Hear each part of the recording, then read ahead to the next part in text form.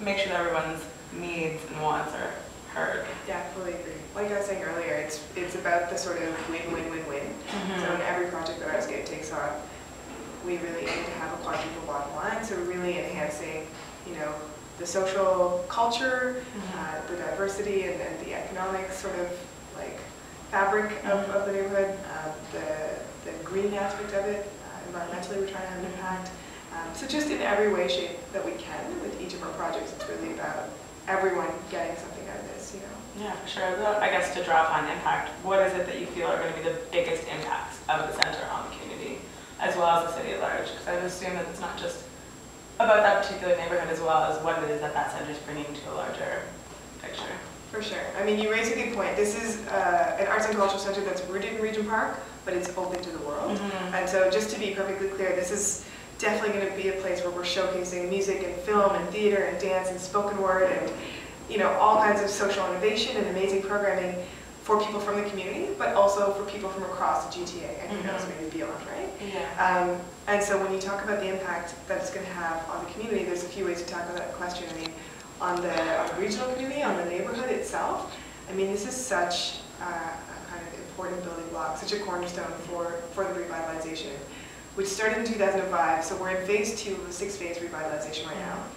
And I think it's no accident that this is being built in the early stages of that, because this is meant to be a destination for people from all walks of life to come and gather and connect and build meaningful relationships and just share in the magic that is the arts and to share their cultural experiences and to learn about, you know, the social innovation work that's happening and the impact they want to make on the world. This is meant to be the place where that all happens, that hub of activity, right? And during a time where there's so many changes taking place in the neighborhood, there are new phases coming in, there's buildings being built and demolished, it's important to have a place where people can just come and hang and connect and love life together.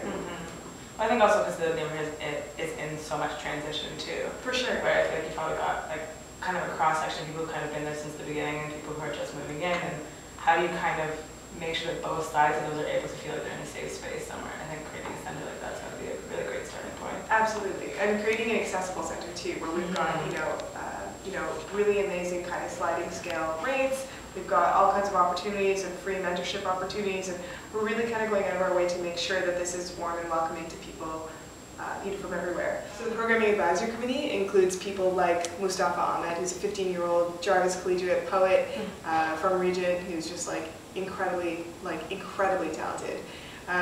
It includes people like Che Katari, who runs Manifesto, with a whole bunch of other good people.